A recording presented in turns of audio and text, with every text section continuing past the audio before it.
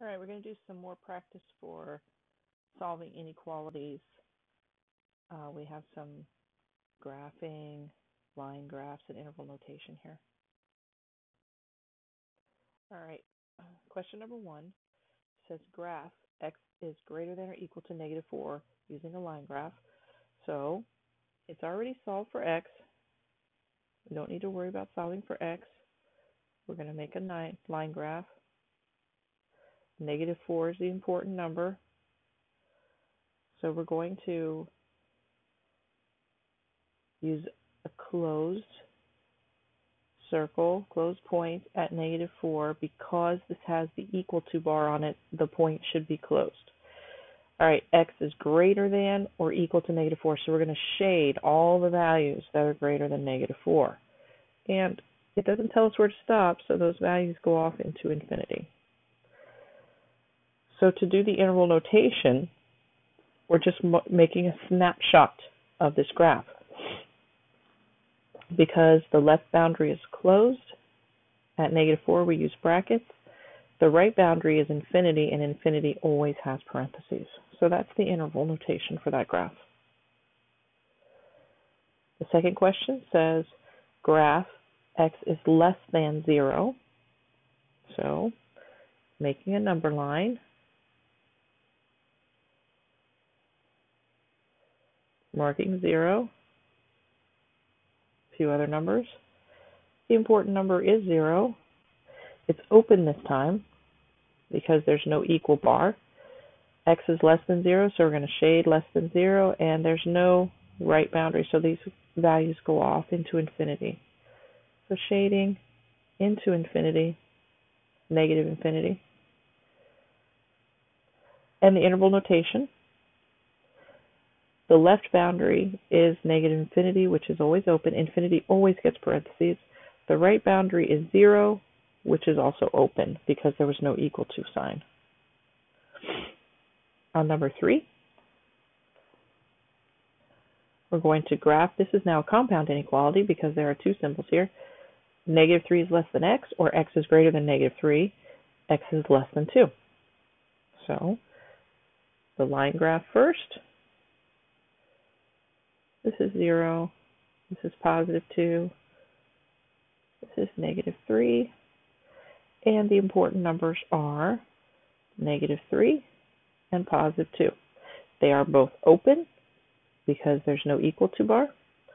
And the shading, x is less than 2, but greater than -3, and greater than -3. So there's the shading.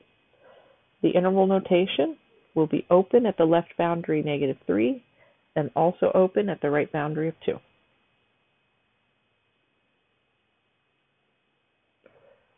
Number 4, x is less than or equal to -1, x is greater than -4. So these first 4 were already solved for x. We didn't have to worry about solving because the x was already isolated. So that's fine. This is practice with the graphing and the interval notation. So the important numbers are -4 and -1. Now this time, -1 is closed because there's an equal bar there. So we're going to color in the -1. Now where are we shading? X is less than -1, but greater than -4. So less than -1 is here, greater than -4. So there's the shading. And the left boundary of the interval notation is open at -4. The right boundary is -1, but it is closed, so it brackets.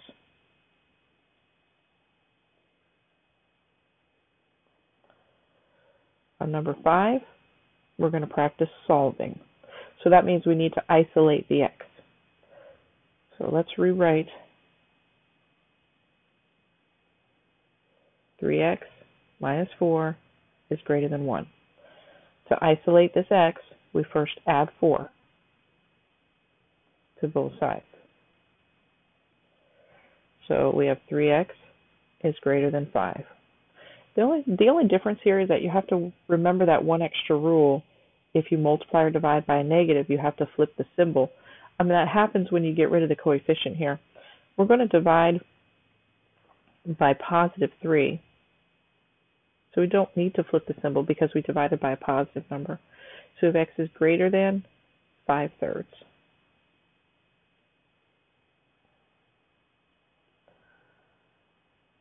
On number 6, let's rewrite 12 minus y greater than or equal to 11. So to isolate this y, first subtract the 12. So we have negative y greater than or equal to negative 1. Now we have to get rid of the negative 1 on the y. So dividing by negative 1, and of course this is what we were just talking about, when you divide by a negative sign, you have to flip the direction of the symbol. So this now becomes less than or equal to. It doesn't change the fact that this now reduces to make positive 1y, and these reduce to make positive 1. Y is less than or equal to positive 1. We have a few more practices on the next page. So starting with number 7,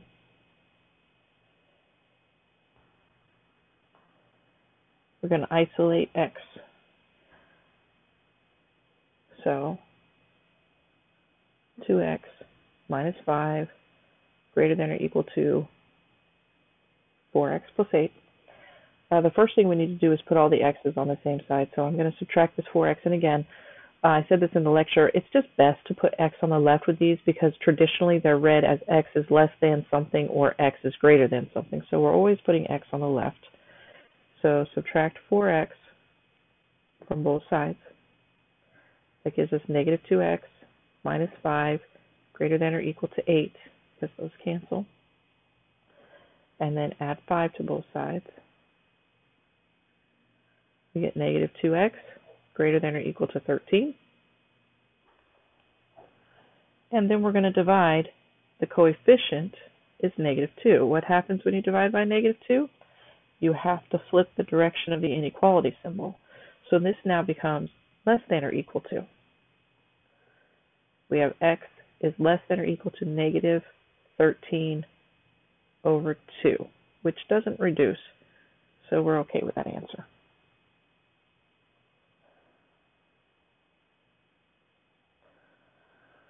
On number 8, we're going to have to simplify before we can solve. So I'm going to actually simplify this as I rewrite it.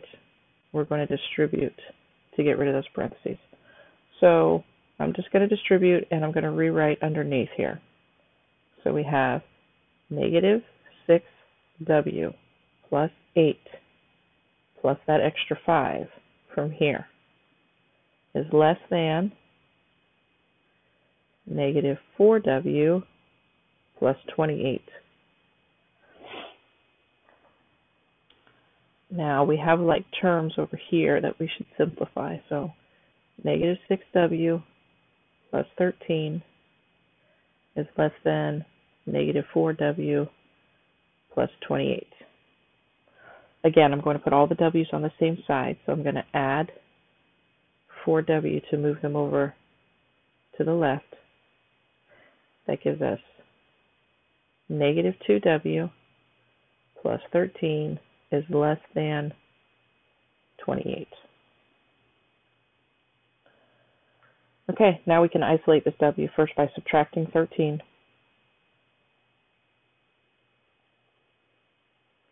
I have negative 2w is less than 15.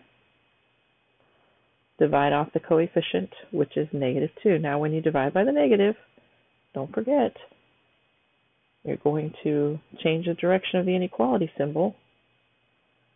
This becomes w is greater than negative 15 over 2.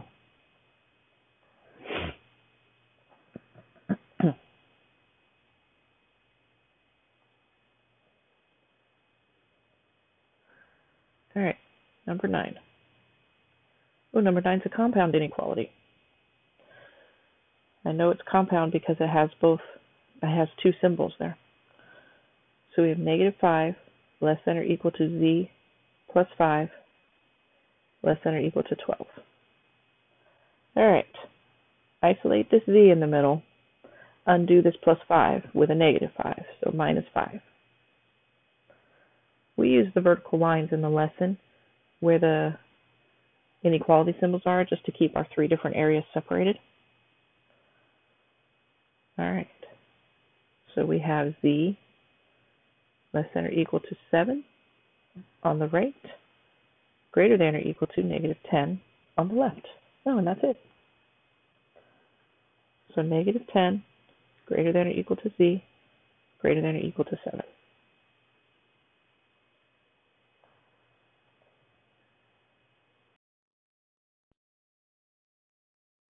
All right, for number 10, again, we have two less than symbols. So this is a compound inequality. We're going to start by rewriting it. Negative 11 is less than 3 minus 4x is less than 19.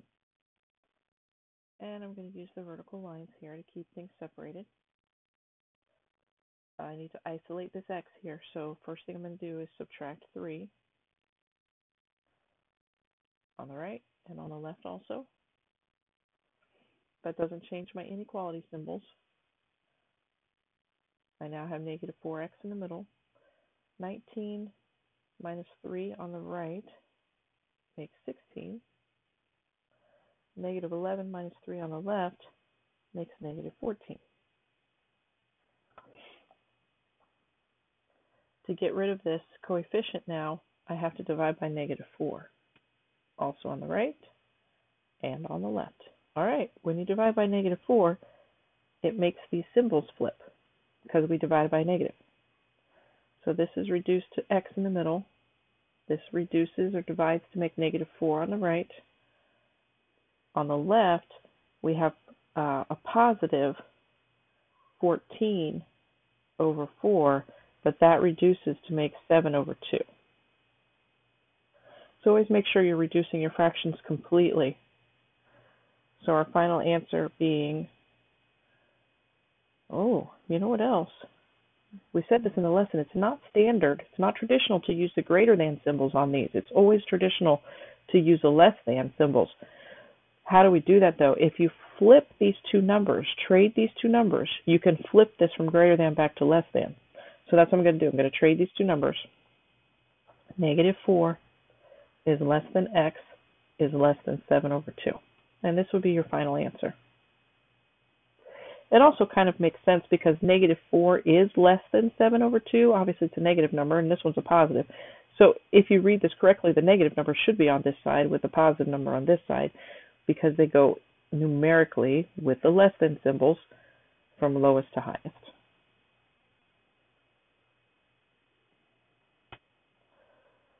All right, what do we have now? Number 11, solve for y. And we need to simplify before we solve. So I'm going to go ahead and do this distribute while I'm rewriting this. So we have negative 3 less than or equal to negative 2 plus 6y less than 10. So negative 2 times 1 gave us negative 2. Negative 2 times negative 3y gave us positive 6y. So again, I'm going to use some vertical lines here just to help me out. I need to isolate this y, so add 2 to both sides, 3 on the right and the left.